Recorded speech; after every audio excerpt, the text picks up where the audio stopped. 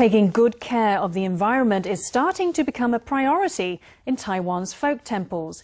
Taichung's Dajia Jenn Lann Temple began its Matsu pilgrimage on April 13th, but the constant noise and air pollution associated with the tradition have met with criticism.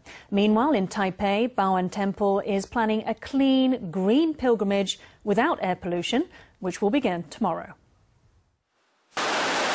Dajia Jenn Lann Temple recently began its 9-day, 8-night Matsu pilgrimage. Believers will crowd the route of the pilgrimage to enjoy the firecrackers and fireworks being set off. Yet more and more people are unhappy about the noise and air pollution created by temple activities.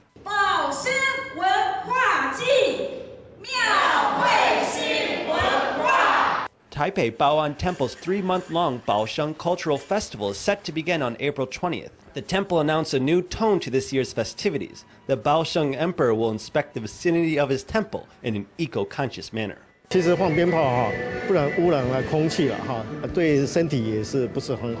Firecrackers cause air pollution, which is not good for our bodies. So I hope that we can have a clean pilgrimage this year where we won't set off firecrackers.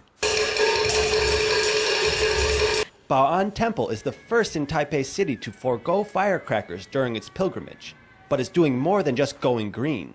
The temple has also put a lot of thought into planning the parade, which will be held for the first time in 3 years, inviting traditional artists from across Taiwan to bring color to the parade and show off never-before-seen dances sure to bring a breath of fresh air to the proceedings.